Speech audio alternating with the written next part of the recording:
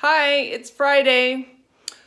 I hope you take today's literacy challenge so that you can bring a smile and laughter to those around you as we go into the weekend. Today's challenge is to create a meme that will inspire and bring a smile to others. Here are a few examples. You can do it. You've got this. Encouragement.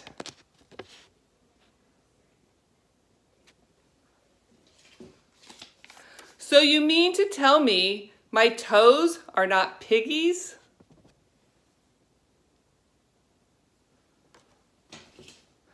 I need cookies so bad I can't even see straight. Laugh out loud. I'm Batman.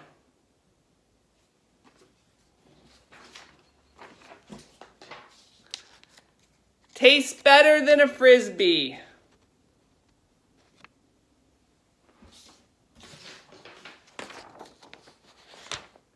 Writing is awesome.